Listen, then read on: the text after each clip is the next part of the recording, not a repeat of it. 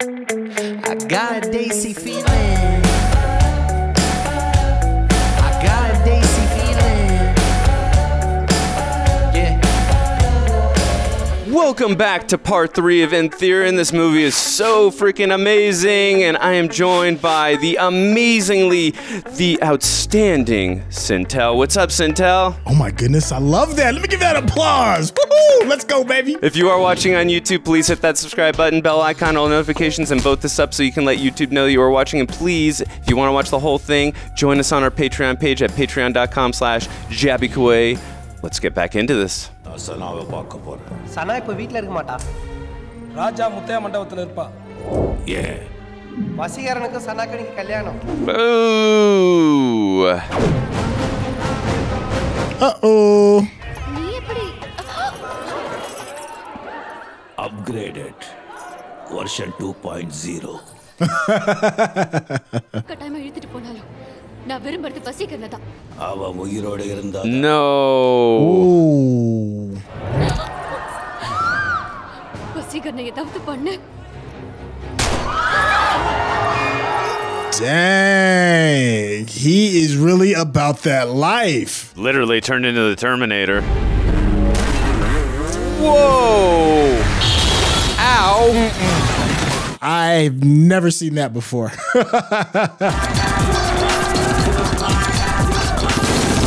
What? Oh! He is not here to play with y'all, man.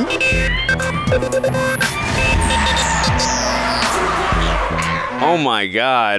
Bora literally unleashed the Terminator. Yeah. Oh, wow. What do you do? How did they get there? Oh, okay. Don't matter. Yo. I don't get why they're shooting at the car with Sana in there. He's like, listen, if I gotta use this. I've seen this clip before. I've seen this before. Okay. I didn't realize that was this movie.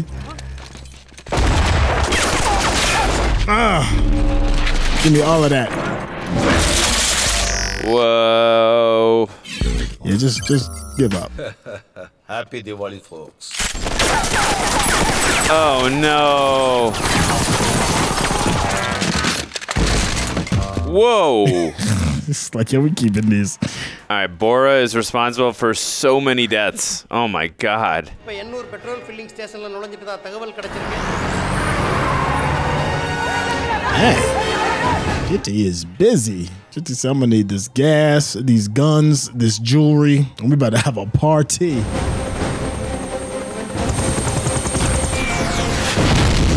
Whoa.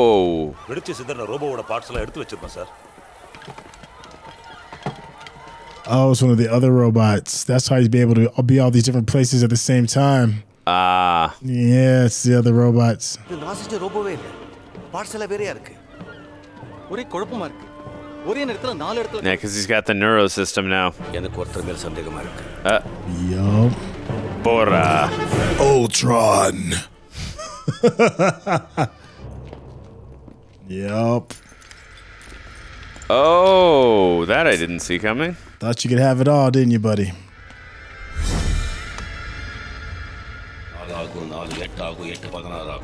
They are my servants, soldiers, and Terminator. Terminator. And Terminators. I said, get on with it! Hurry up! Come on!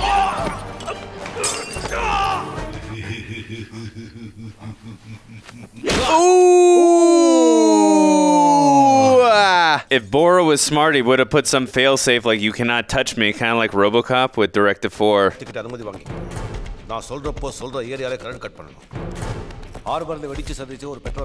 Oh, he's gonna disguise himself as one of his soldiers.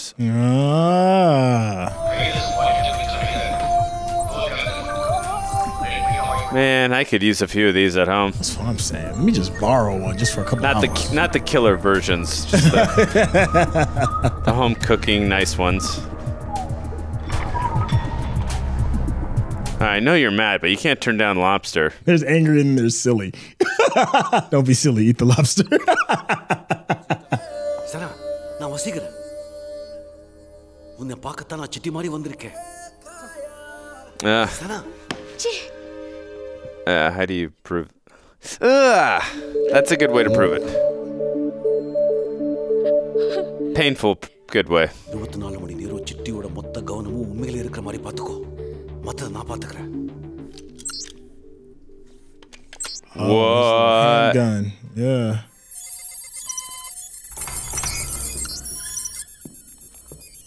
Power என்னாச்சு? Whole சிட்டியே ரொம்ப நேரமா current இல்ல command. Generator போட வேண்டியதானே? அதுல யாரோ பெட்ரோலுக்கு பதிலா தண்ணி ஊத்தி வச்சிருக்காங்க command. Smart. Smart plan.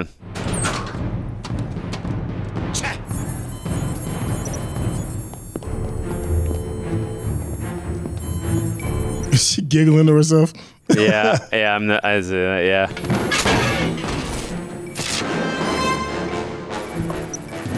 No. என்ன பண்ற? கிட்ட வராத. ஷூட் பண்ணிடுவேன். என்னைய சின்ன புள்ளைங்களாட்டம். Oh, I did not expect that. Like Night of the Living Dead. Batteries.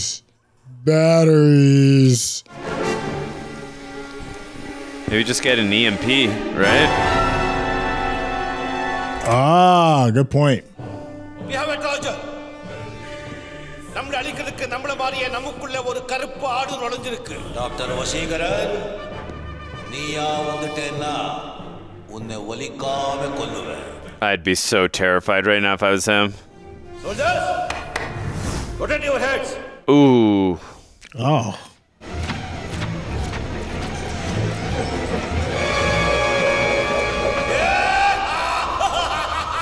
That's it.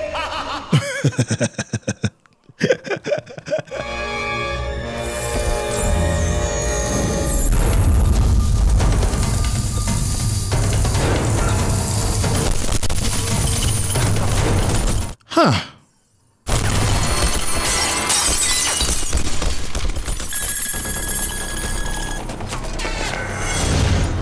Whoa. Huh. Oh no.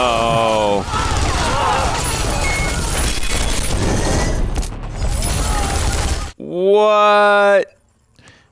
Wow.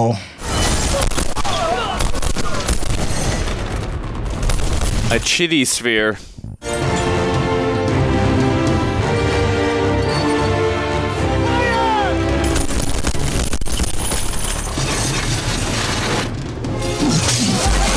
Whoa. That's cool. Oh. No, don't throw the helicopter. Oh my God. My goodness. You better hurry up.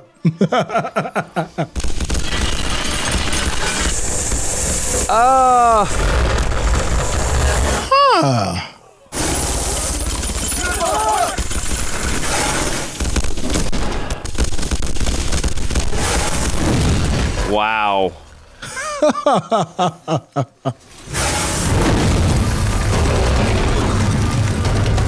Oh my God.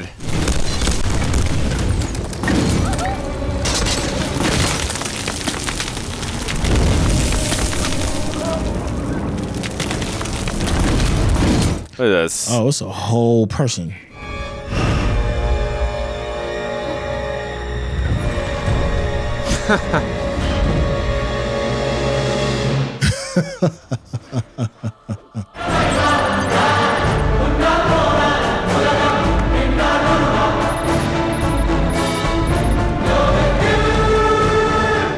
Is he skipping? Ooh.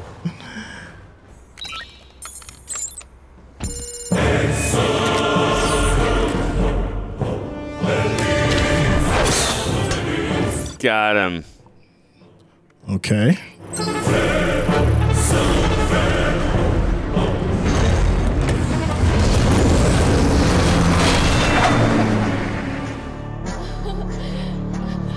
Brains over bronze.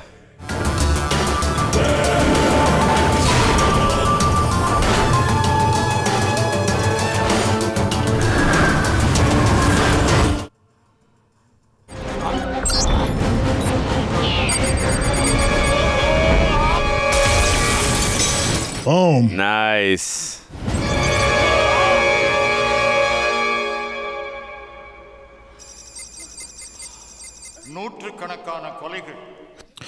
Thousands of murders. Felt like more. Dr. Vasigaran, இது எல்லாத்துக்கும் நீங்க தான் பொறுப்பு. Bora. உங்களுக்கு மரண தண்டனை வழங்க சொல்லியும் Death penalty. நடந்த விபத்துகளுக்கு காரணம் வசீகரன் இல்ல. Bora. Your Honor, Professor Bora இப்போ உயிரோட இல்ல. இது கேஸ திசை திருப்புற முயற்சி. என்கிட்ட ஆதாரம் இருக்கு Your Honor. This is so like RoboCop. I love it. Yeah. Destruction program. இந்த ஆதாரங்களை அடிப்படையாக கொண்டு வசீகரன் நிரபராதி என்று இந்த நீதிமன்றம் அவரை விடுதலை செய்கிறது. You survived. Thumbs up, like T2. இத்தகைய அட்வான்ஸ் ரோபோ எதிர்காலத்தில் வேண்டுமானால் பயனுள்ளதாக இருக்கலாம். இந்த கோர்ட் இந்த ரோபோவை நிரந்தரமாக தடை செய்கிறது. Forever. I don't blame them for making that decision. I mean, yeah, you should dismantle that thing immediately. Yeah. Dismantle yourself, Chitti. Sure, doctor. Shiva, Ravi, உங்ககிட்ட இருக்கிற ஒண்ணு என்கிட்ட இல்லைன்னு சொன்னீங்களே. அது வந்ததனால எவ்வளவு பிரச்சனை பாத்தீங்களா? I'm surprised they're not going to jail as accomplices of Bora. உங்களுக்கே நான் துரோகம் நினைச்சிட்டேன். விதிகளை மீறினது தப்பு. என்னை மன்னிச்சிடுங்க. விதிகளை மீறதை கத்துக்கிட்டதே நீ மனுஷங்க கிட்ட இருந்து தான். தப்பு உன் பேர்ல மட்டும் இல்லை city. I am feeling good, doctor.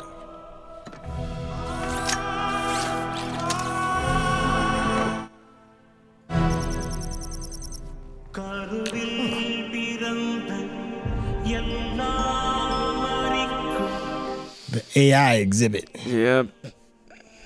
Chitingra, the most advanced android humanoid robot. Dr. Vasigaran இதை உருவாக்கினாரு. அப்புறம் சில காரணங்களுக்காக இதை டிஸ்மேண்டில் பண்ணிட்டாங்க. No mention about the murder. Huh. Just gonna close it out just like that, huh? Okay. Anything else? Let's see. There could be a little, post-credit. Yeah. Maybe see Sana and the Doc's kid. I don't know. Oh, Stan Winston Studios. Wow. You have to give me a point of reference for that one. Stan Winston, he did all the Terminator films. Did the Terminator makeup for Arnold. There we go. He did Jurassic Park. He did Aliens. I mean, Edward Scissorhands did the makeup. The T-1000, T2. I mean, okay. He's legend. I actually met him once, 2003, right after Terminator 3 Rise of the Machines, and I told him how amazing he is. He was also shocked that I knew who he was. I'm like, dude, I've seen so much behind the scenes of Terminator 2. Of course I know who you are. We had a nice 15, 20 minutes conversation. He was a very nice guy. God rest his soul. Oh, wow. Yeah, good catch. I was not expecting to see his name there. That is so cool. Wow. Makes sense, though. I mean, we saw that one scene that was really parodying Terminator where, the eye came out after the encounter with the cops, just like in the first Terminator film where he goes to that hotel to repair his arm and then he takes out the appliance to take out his eye and then the red glowing eye. So I guess it makes sense that they would ask Stan Winston Studios for a little bit of help with this. So makes sense. That definitely makes sense. It definitely it helps me understand the tone a lot more too. Yeah. The aesthetics of how it all felt and looked. Wow. What a ride. SYNTELL, take us away. What'd you think, aside from what we just talked about? I don't really know where to place it because in one sense, we're kind of like going the short circuit kind of route, Johnny Five Alive, and another one is like, can machines feel, and what does that mean? And then there's like a bit of, oh my gosh, I forgot. Will Smith made a movie about it. iRobot. iRobot, right? Yes. Especially like some of the movements felt very iRobotish regarding like when the building caught on fire and you saw like some of the movements and stuff. So it kind of felt like a little bit of that, and then it offered a lot. It took a lot of the things that's worked that has been previously done and slapped a different coat of paint on them and then rearranged the puzzle pieces, and it created and became like its own thing. So overall, I was absolutely entertained. Oh, I will say that. I was entertained. How'd you feel? No, I mean, you made a great point. It definitely blended in a lot of, I definitely felt iRobot, Terminator, RoboCop, Terminator 2, and we got a lot of blends of all these things. But I mean, I love the action in it. There was a lot of tension tension. We really did a good job of balancing tones. I'm sorry, the main actor in this film, I don't recall his name right now, but he was phenomenal. The way he was able to display the performance of, you know, playing Vajee, and then he was able to play Chitty, and then playing all the, so I mean, that is not an easy performance. I mean, you can say, hey, playing a robot, so it's really not. I mean, because it's just a multifaceted performance that I was just intrigued. I just couldn't take my eyes off the screen, and I just love too that he was really able to capture that, because I really felt like he was totally different characters. Really reminded me a little bit in terms of like what James McAvoy was able to do in Split, where he's just able to do all these different not persona-wise what he was able to do here, but just multifaceted characters type of thing. And I just was really impressed with his performance. And I gotta say, that actress who plays Santa, she is drop dead gorgeous. She has the most magnificent eyes I've ever seen, and I really love the chemistry that her and Vajee had too. They were really electric on screen together. I really felt myself really emotionally impacted by their relationship, and I didn't want anything to happen to them, so I was really emotionally invested in these characters, and just I really gave a damn. And again, the action sequences that they came up with, they were so creative, so much fun to watch. Like we watched the trailer and we're like, go all out. I mean, but then in this movie, when you watch it, like it actually makes sense in terms of what the plot was going for. And I haven't seen stuff like this, because those are the type of films that interest me the most. Are like, all right, I've seen this before, I've seen action, and it's not easy to do. Like, I mean, but the action style that they were going for in this was so fun. It was entertaining. And then there were other times where I'm like, oh my god, he just murdered like 200 cops right there. I was not expecting the tonal changes here, but it was balanced out properly to the point where you're like, okay, like this is fun, but like, oh my god, this just got real. Like, I really enjoyed this film. It was also well paced for a 3-hour film. You know, I didn't find myself like, you know, like why is this film is dragging, or it's, you know, it's going too quick. Like, no, I thought it was really evenly paced for the most part. Yeah, and you know, it kind of like, you know, get into the numbers of baseball, kind of say, you know, I really like a lot of the locations was one of the things that really like stuck out for me. Oh yeah. The locations, especially during the dance numbers or the musical scenes. Yes. They had a lot of variety. Like, you know, we started off with sand and water with these cool color schemes. That it was a binary color scheme, but it worked really well with the orange of the sand and the blue of the water. And then they just shook it all up, right? And then they gave you like these beautiful mountaintops. Yeah. And then they did cool things with the blending of culture and tone to go along as well. I am assuming that there was a culture that was represented in the mountain areas. I obviously am ignorant of how true that is, but it was still cool to see. You know, they did cool things with visual aesthetics, even including with the costume with the dancers, with them turning their backs and then making whatever that fuzzy fur kind of shake and do some really cool things visually, like just like with a lot of the cool shots that they did with the drones over the sand dunes. They found each way to make the musical numbers visually appealing, as well as going along with the song. They had every song had a totally different feel. Oh, yeah. And just to add to the brilliance of the performance that Sana gave, the actress that played Sana, her dance numbers were completely different in each one as well. Yeah. I was joking earlier, and I was like, she shows up to the audition, and they're like, well, what dance style do you have? And she was like, all of them. Yeah. You know, and she just walks in and just like makes it work. I liked that. I liked what they did with the camera stuff. I liked the fun that they had with the stunts. You know, I'm a huge fan of like good stunt work. I love to see, you know, people go all in regarding like the jumps and the dives and all the cool moves that you have. Like the martial arts that was involved was really well. Oh yeah. Like they took their time to make all the smaller pieces very convincing. Don't get me wrong, there is no perfect movie, and there are things you can see, like some of the seams and some of the things, some of the damage with the car didn't necessarily match, you know, frame for frame, but it wasn't distracting enough to like pull you out and be like, oh, I'm totally done. No. Because like you said, you know, you're here for this ride, and it is a ride, you know, especially that last third of the movie. It's just go. Yeah. They're like, we still got some budget left. Yeah, we can do some more stuff. Yeah, no, the chitty snake, the chitty drilled, the chitty spear. I mean, these are so inventive, so creative. They were so like, I'm like, I never would have thought of these things, like using robots to create these elaborate, you know, designs. So it was really cool. And then the hand-to-hand combat, as you mentioned, like was done so well. And when he's jumping through cars, stars, like killing off these police officers, or in the when they were on the train and he was saving Santa, like that was such a cool sequences from the action sequence, the hand-to-hand combat. But I really also appreciated the special effects that were done in this film when they're like taking him apart, or just like he's burned and then he's got to repair. I mean, just little special effects like that. Like as we've mentioned many times throughout, you know, the parts of our reaction, we're big fans of Terminator and RoboCop, and like the effects we got in, like with Rob Bottin in RoboCop and with Stan Winston